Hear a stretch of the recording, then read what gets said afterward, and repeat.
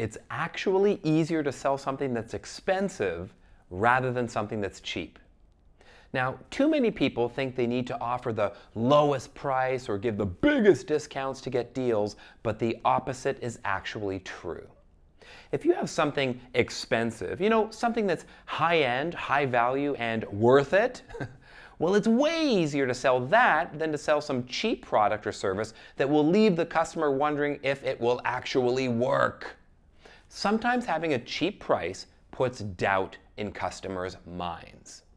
Now, I'm not saying that you should be selling cheap Daiso dollar store finds for a huge markup, because that's just unethical.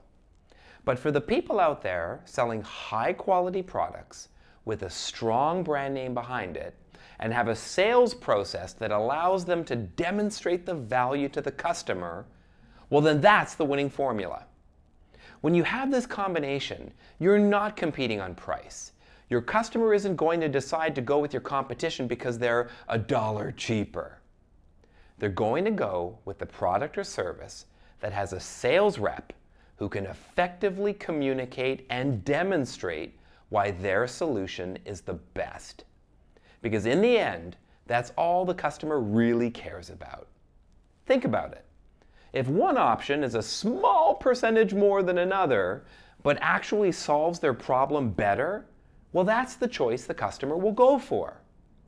The reason why is if they make the wrong decision and choose something slightly cheaper, but it doesn't meet their needs at all, well, they've just wasted their entire purchase investment.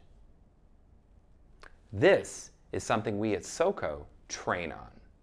Many of our customers are quality brands who aren't interested in competing on price. Instead, they want to demonstrate the value they bring to the customer, then deliver and exceed on their promises.